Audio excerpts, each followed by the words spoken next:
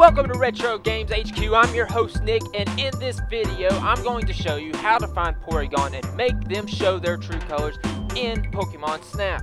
The first thing you need to do is pick the river stage. In this stage, go all the way past the Psyduck and look to your right.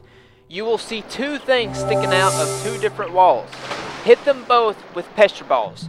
Porygon will pop out.